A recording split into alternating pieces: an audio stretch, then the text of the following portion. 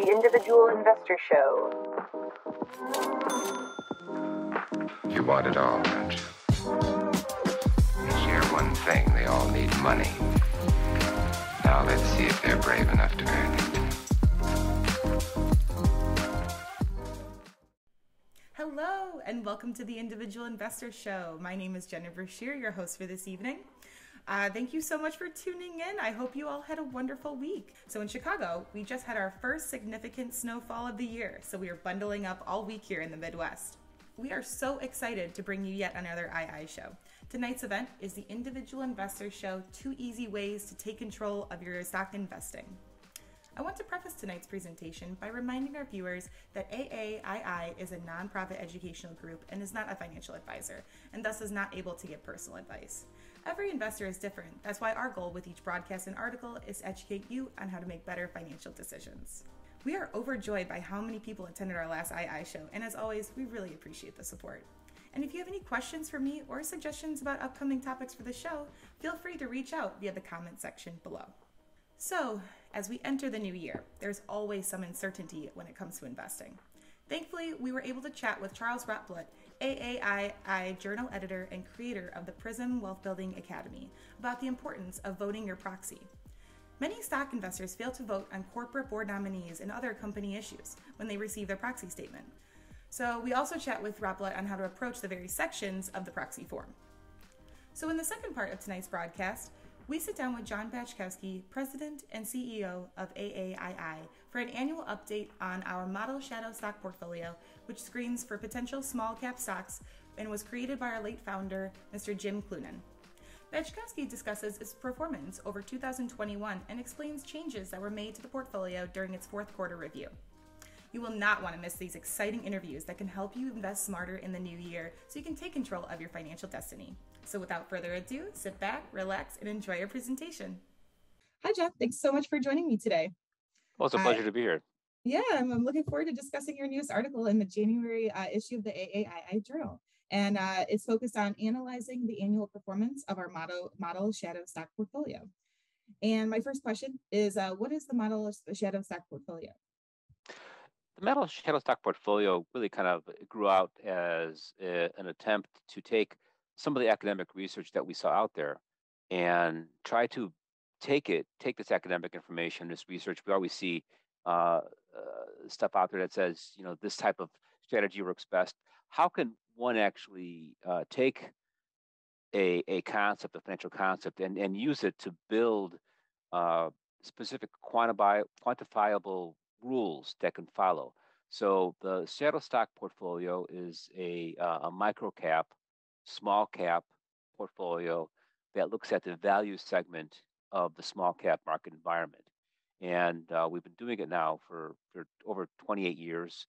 And Jim Clunan, our late founder, had read all this wonderful information about how small caps do well historically and tried to go ahead and build at it a practical portfolio, understanding that when you are dealing with microcap stocks, it can be very costly to trade microcap stocks. So we tried to come up with a rule where basically once a quarter, he would look at what information the companies release from their financials and would use that to A, construct a portfolio, and B, make decisions on what stocks to buy or sell from the portfolio.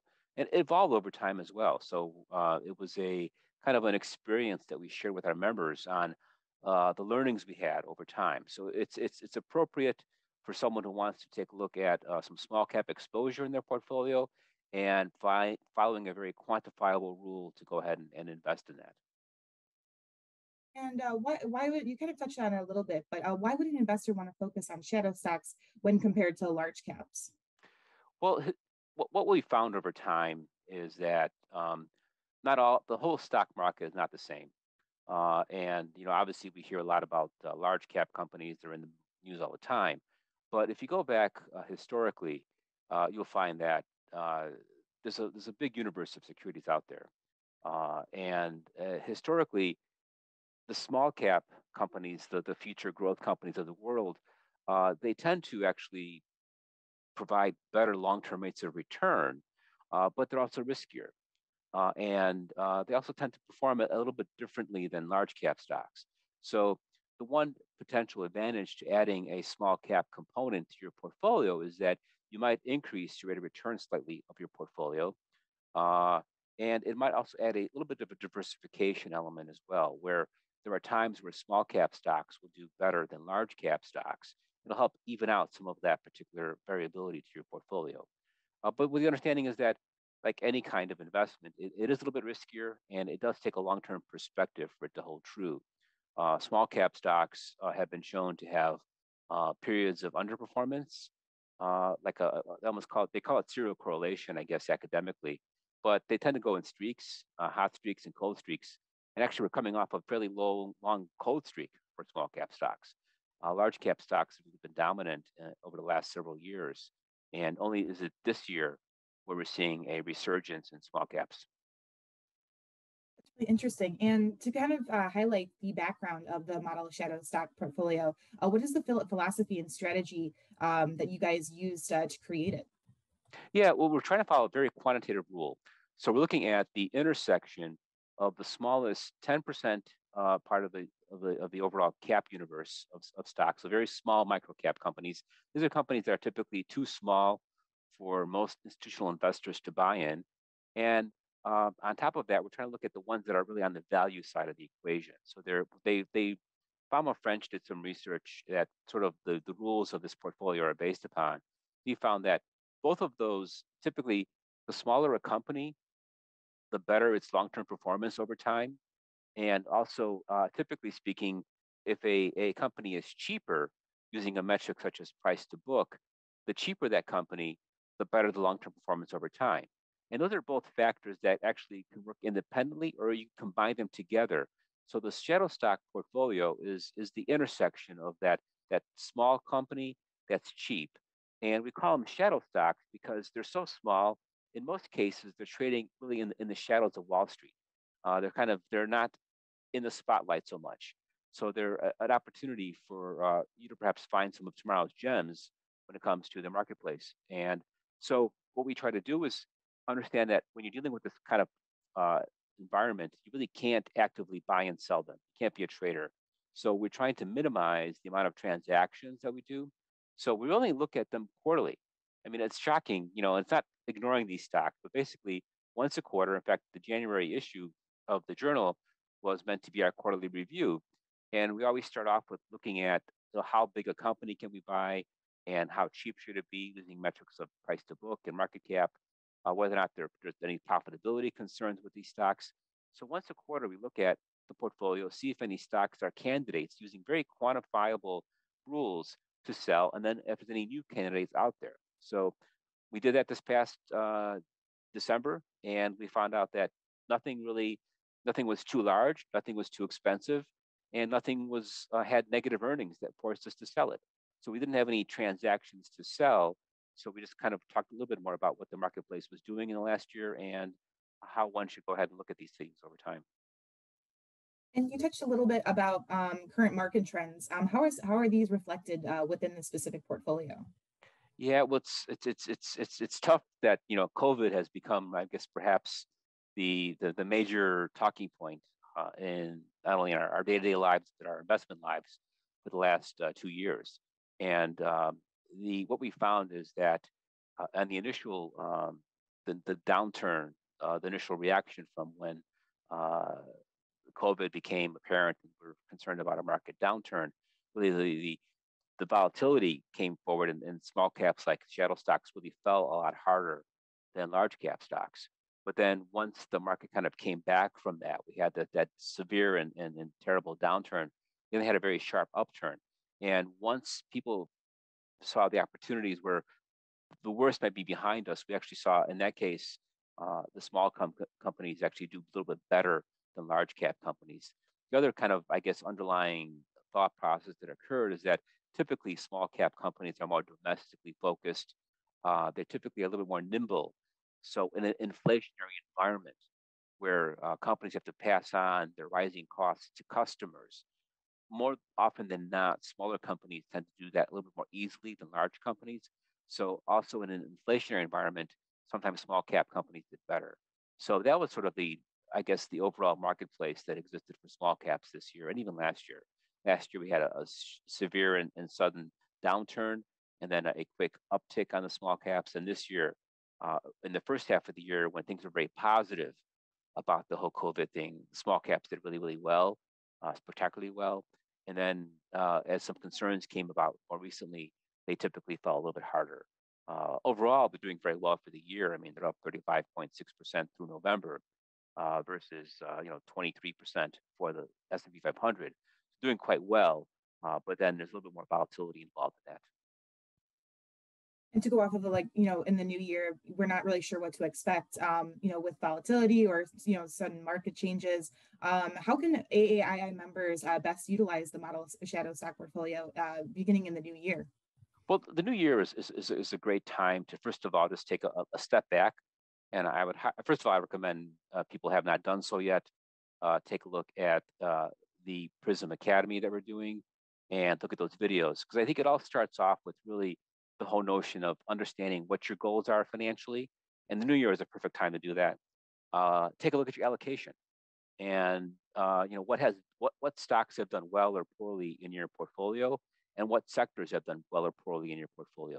So the first question you really want to ask is, do small caps have a place in your portfolio? And that's, I think, your question number one. And we have asset allocation models that help identify perhaps how much you should allocate to your portfolio. So the goal, first of all, is do you have room for small caps in your portfolio? And then secondly, do you want to actively manage your portfolio? Do you want to buy and hold your stocks directly yourself? Or do you want to use a mutual fund? So if you want to go ahead and take time and effort to build a portfolio of stocks that match up with the small cap portion of your portfolio, the shadow stock is I think, a wonderful way to do that. The transactions aren't too frequent, and there is very quantifiable rules to follow that. In fact, on our website, if you go to the models section of our website and click on shadow stocks, what you'll do is you'll find the current portfolio. Every day, we're giving you fresh shadow stock ideas, and the rules that we have and the tips on how to consider buying and selling, how to place an order, are all located in that one area. And so, again, first decide if shadow stocks make sense for you. If you have a longer term perspective, if you need your money in a year, it's not the right place for you. If you have, a 5-year, a 10-year horizon, and you want to increase your exposure to this kind of explosive part of the marketplace, it does make sense. And is there anything else you'd like to highlight from your January Journal article about the portfolio? Well, I really found it was interesting because, I mean, so much of we're talking about how the S&P 500 is doing and, hitting new highs. But what's interesting about when you have an index like the S&P 500 is very often some of the large cap components will, because it is a cap weighted index where the largest companies dominate the performance, is you might think things are going swimmingly, but in reality, the market breadth or how the overall companies are doing could be quite different. So we found, for example, that even though the S&P 500 itself was hitting new highs and just a few percentage points off of its overall market level, there were a lot of companies that were really suffering this year. And half of the small cap stocks that are in the S&P 500, the S&P small cap 600, half of them were down more than 20% from their high at the end of November. So on the surface, it may seem like we're hitting new highs and things are going well, but what's happening in reality is we have a rotation going on. So some stocks are being sold, some stocks are being bought. So be cognizant that you can't just look at one number or one index to get a sense for how the overall marketplace is doing. It helps to look at a number of different indices, small, mid, and large, and also look at how the general stock market is doing and look at things such as market breadth to get a sense for how healthy the stock market really is.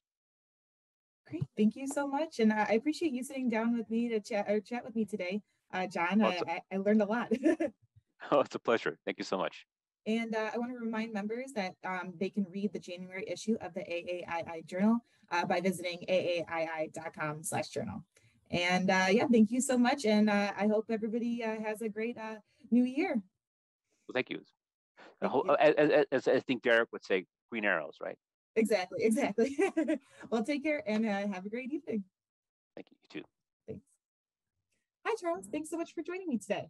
I wanted to highlight a few key aspects from AAII's January journal issue about proxy statements. And my first question is, what are proxy statements and how do they work?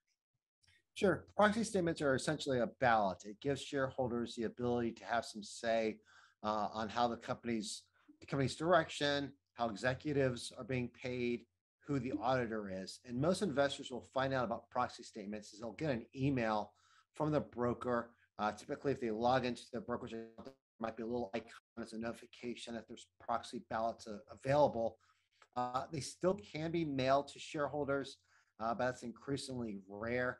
Most of the time, they're just sent electronic, and they're pretty simple and straightforward to fill out. You just simply read the question, click on a box, put your control number, and hit submit. You obviously can attend a shareholder meeting to vote your proxy in person. It's not very frequent. Most shareholder meetings don't have very many individual investors, but if you do go, it may give you the chance to interact with the company's executives directly. Okay, that's good to know, and get a little bit more information about what how it goes into proxy statements. And so, should individual investors vote their proxy statements? I think they should. And here's how to think about it. When you own shares in a company, you're an owner, and you often hear about how the share price is going to go up to this price, or about these trading strategies. And it's the concept that shareholders are owners is often lost. But equity is ownership in a company. And when you own shares, you own a certain percentage of the company. So this is your ability to speak out as an owner, saying, here's the direction I think the company should go in. Here's who I think should be on the board of directors. Here's what I think about this proposal. Here's what I think you should do in terms of the current auditor. So it's your chance to, as an owner, to express your interest. And so I think it's really important to vote your shares and let the management know that I'm an owner, I'm engaged, and I am going to raise my hand and share my opinion with you. It helps to hold management accountable if they see more and more individual investors voting their proxy statements. That makes sense. And if an investor wanted to see a proxy statement, how would they go about finding it? Well, there's two big ways. One, if you're a shareholder, you'll get that notification from your broker, and you can just look at the form. If for some reason you don't get it, or more importantly, if you're not a shareholder and perhaps you're looking at a company and you want to invest in it, but you want to do some research and see what was on the last proxy statement, you can actually go to the SEC's EDGAR databases, EGGAR. We actually linked to this in John Deisher's article. And you want to look for a form, and it's actually labeled Form DEF, Dog Elephant Frank 14A. And that's a proxy statement. And you can find it for any company, regardless if you own shares or not, but that allows you to see what's in the proxy statement, what covers it. The other form you can look for on the SEC's website, that EDGAR database, is Form NPX. That's N as in Nancy, dash PX, Peter, xylophone, I guess is a good word for X. And that actually tells you how mutual funds have voted on proxy statements in the past. If you own a mutual fund, or you're curious about how mutual funds might have voted for a certain company in the past, you can actually look at that and see their voting record. So that gives you some information. If you want to try and get some guidance about how you should vote your proxy, you might find that in that document as well. And what are some key traits an investor should look for in a board of directors nominee? So when you're voting on a proxy statement, you'll see the list of names and a little bit of background, and you want to do a little bit of research if you really want to make an informed vote. One of the things is I think independence is important. Have a director who actually is separate of the company that hopefully will bring an outsider's view.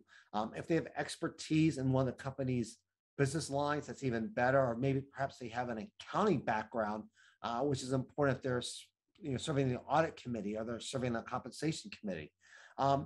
Whenever I look at stock, I also look at control. I actually look in the SEC Form 10K. That's an annual filing required by the SEC. And I just do a search for voting rights or voting control. And if I see a company whose shareholder owns or controls more than 50% of the voting power, we will tend to avoid those companies in the AAII model portfolios. They can be controlled companies, or they can be a company that just has a majority shareholder controlling all the votes. That means you as a shareholder, you could vote against every single thing on the proxy statement, but that single shareholder says, you know what, I'm in favor of this, and they get control of it. Now, sometimes it's one shareholder.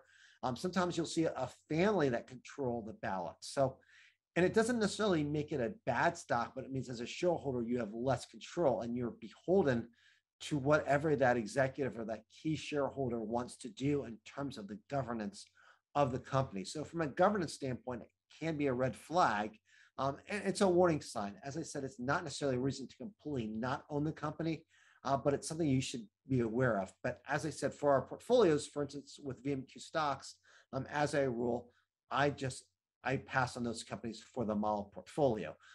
You also want to look for a board that's listed as being staggered. That means different board members, their terms expire in different years. And the reason why that matters is if you have a board of directors that aren't very good, or perhaps you have some outsiders who are looking at the company, thinking the company is undervalued, maybe it's not being managed properly, it's harder to overturn that board.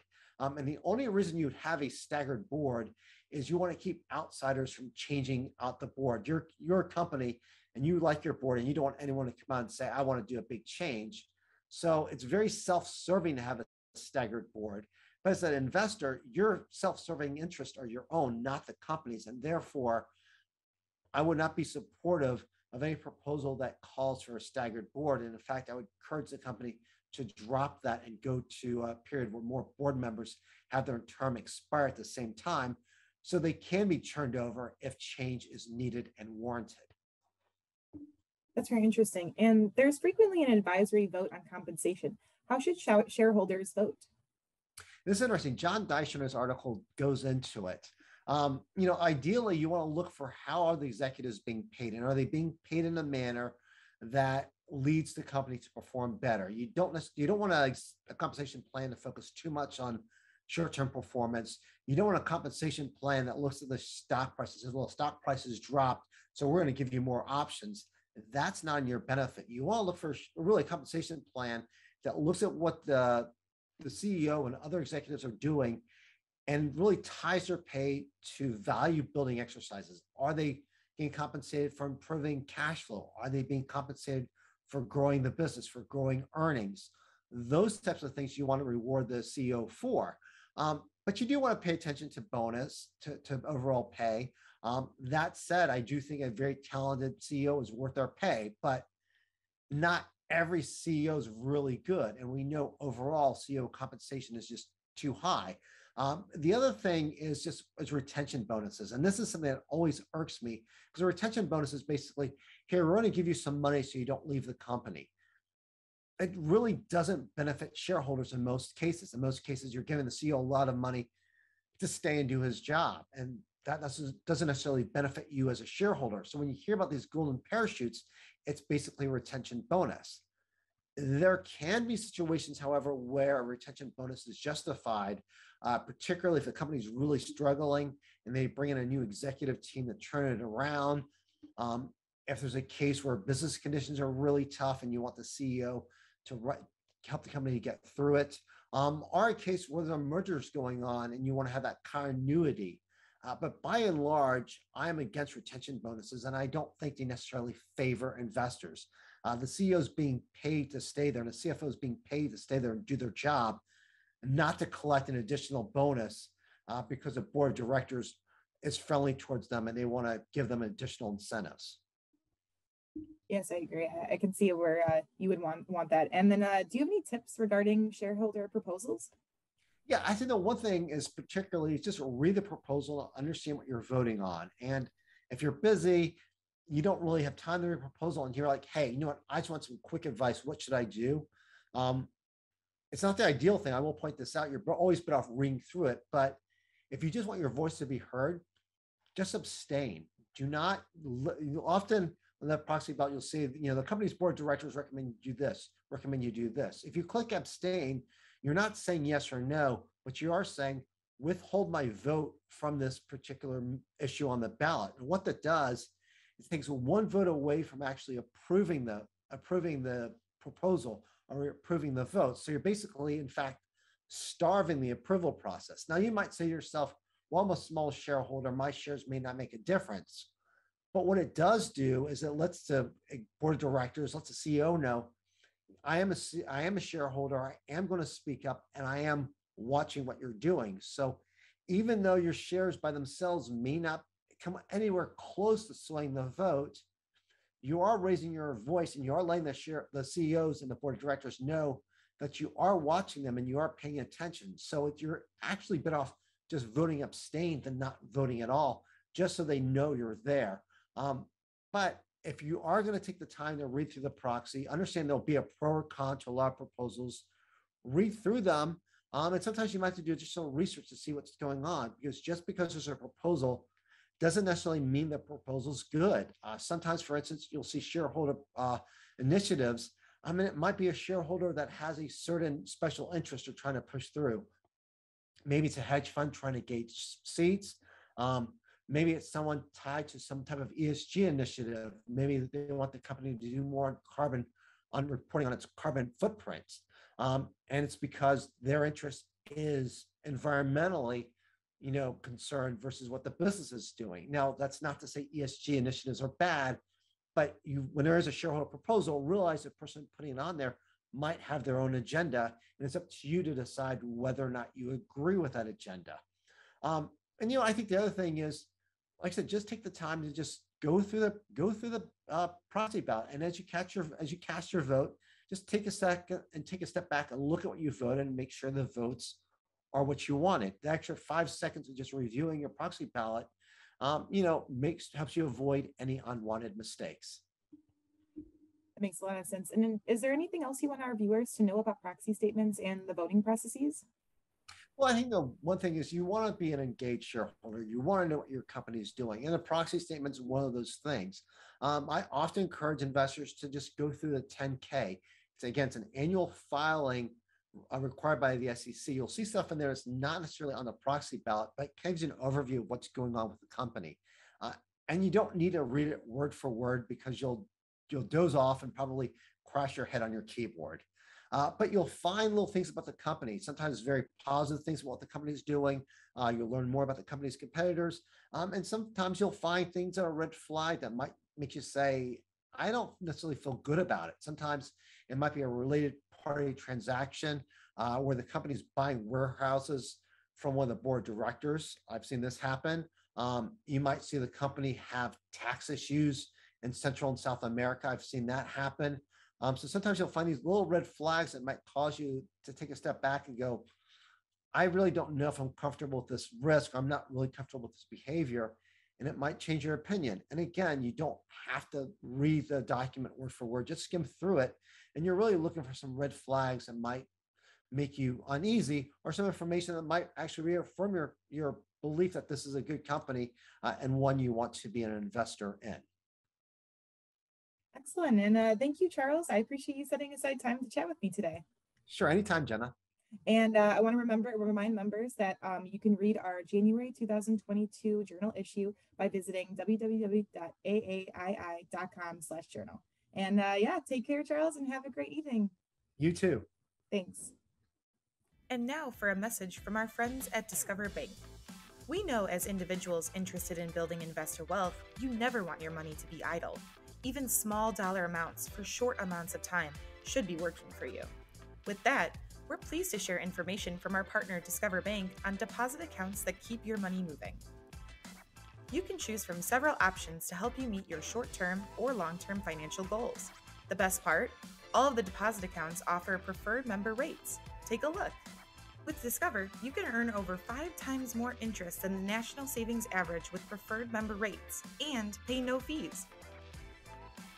That's no fees, period. Plus, no minimum balance is required.